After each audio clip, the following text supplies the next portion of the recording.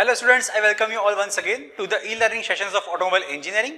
Myself Hardik Shah, and during this lecture series, we will discuss some interesting topics in the subject of automotive electricals and electronics. We have already started a new chapter, and our today's topic in this video is OBD device. Okay, so it is onboard diagnosis device. I hope you will see this video till the end to completely understand this topic and gain your skills in automobile engineering. I also request you to note down any queries which arises during the lecture and ask me it in comment section. I will try to solve all the queries as soon as possible. So now let's start our today's video. So what is OBD? So OBD is actually acronym of on-board diagnosis system. Okay, it is an automotive electronic system which is capable of a self-diagnosis, indicating the reporting the possible problem with the vehicle. Okay, so it gives you and your technician the opportunity to easily access the information about the health of your car and solve the problem. Okay, it provides vehicle protocol and system checks all in possible connectivity via Bluetooth or Wi-Fi. Okay, the definition of the OBD is actually in the explanation of its acronym, that is the on-board diagnosis. Okay, or you can say diagnostics.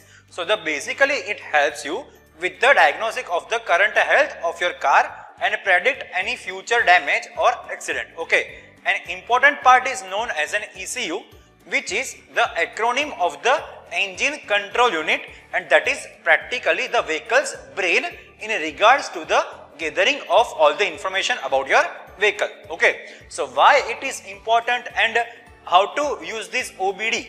Okay, so OBD is actually very important and helpful for either your personal car usage or for your fleet management business. Okay, it provides and measures the overall health of the vehicles and driving pattern. Okay, so it is highly recommended to use the businesses with a high volume and use of the vehicle on the daily basis. Okay, so for personal use, the OBD is mostly used in a personal car, okay, as an indication of the current health of the car. Okay, however, based on the provider, you can adjust it for the plenty of the possible benefits such as parental control, thereafter crash detection, remote start, and many more. Okay, second is for a fleet management business. So it is possible to see the overall health of the each vehicle, but also what part of the vehicle is wearing down faster, and therefore you can replace it easily. Okay, so it will be also indicating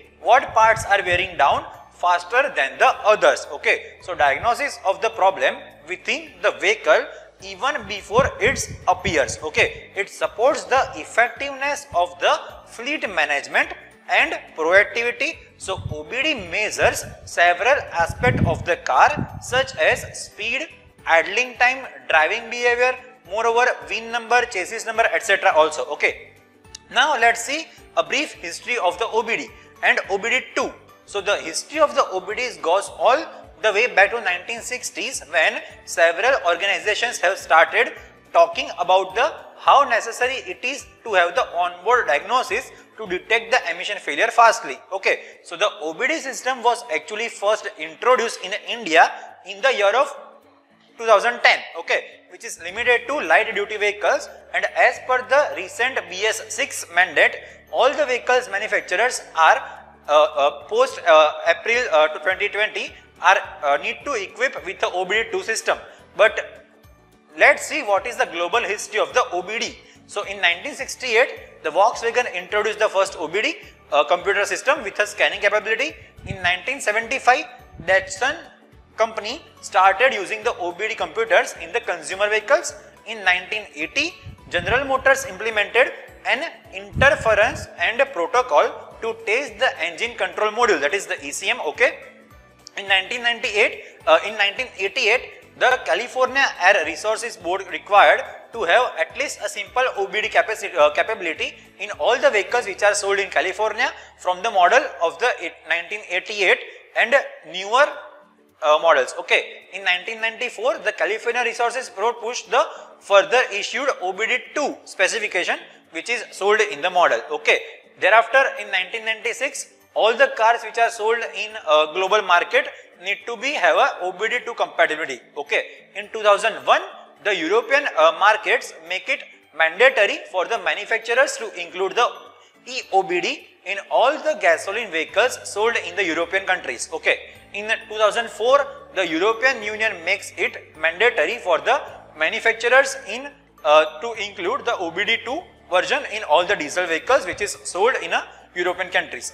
In 2006, all the vehicle manufacturers in Australia and New Zealand were actually required to use the OBD2 compatibility. Okay. In 2008, all the vehicles which are sold in United States are also required to have the OBD2 as per the ISO standard. Okay. And thereafter, in 2010 to 20, in India it is implemented. So let's see the main difference between the OBD1 and OBD2.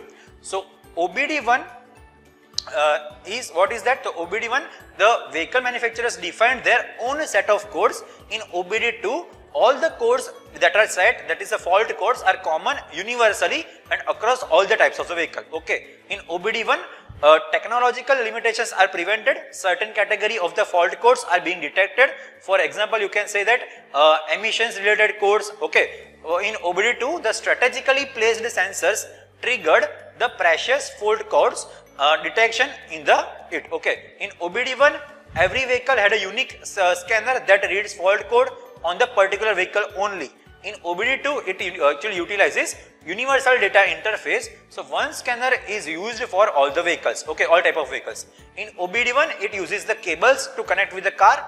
In OBD2, it uses the Wi-Fi or Bluetooth for accuracy. Okay, so accuracy is less in OBD1 and it is more in OBD2, and OBD1 have less advanced features compared to OBD2. Okay, so what is the main importance of this OBD, that is onboard diagnostics? So diagnostics problems before it occurs, that is the first one. Thereafter, it enhances the vehicle's occupant safety. Thereafter, it reduces the service cost and time. Then monitors the driving behavior, idling, air fuel ratio, etc. Okay. Thereafter, flexible compatibility across all the vehicles. Okay. So the onboard diagnosis is a clever piece of the machinery which actually senses the data all over the components of the car. Whenever there is a malfunction detected, a diagnostic trouble code, that is DTC, is generated in the OBD system. Okay, it is DTC. So these codes can be either generic or unique as per defined by the vehicle manufacturer. So a mechanic or technician which is using the OBD scanner checks these fault codes, okay, and pinpoints the root cause of the problem. Okay, so what are these different variations of these codes? So I have listed some of the here. So codes starting with a P, capital P, it indicates the problem in the powertrain. Capital B, it indicates the problem in the body. Capital C, it indicates the problem in chassis. Capital U, it is actually indicating the problem in the network.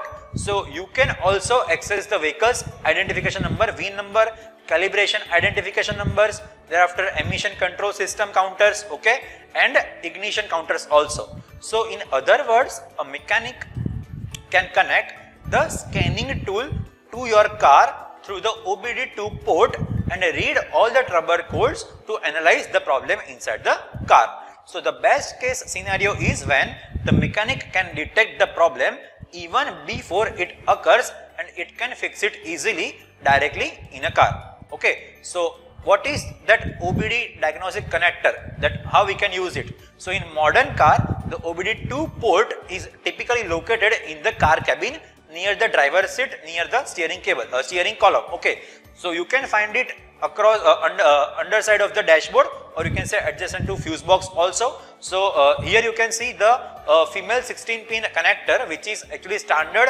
hardware interface for all the vehicles, in contrast to the OBD1 connector, which could be found under the hood of the vehicle. The OBD2 connector is almost in the case they are required to be within the 2 feet of the steering column, okay, or you can say steering wheel. So beware though, the tinkering with the OBD requires special equipments like a scanner, data logger, etc. and also it requires training to operate. Okay, so there are many things which can go wrong if you are not trained. So always exercise the cautions and follow the manufacturer's guideline for the operation of this OBD2. Okay, so that's it in today's video. I wish you got the clear idea about the OBD functions, okay, and how the OBD device works. Therefore, if you have any more to know or have any specific query, please let me know. I will surely try to respond as soon as possible. I hope you like this video. Thank you so much. Stay tuned. Goodbye.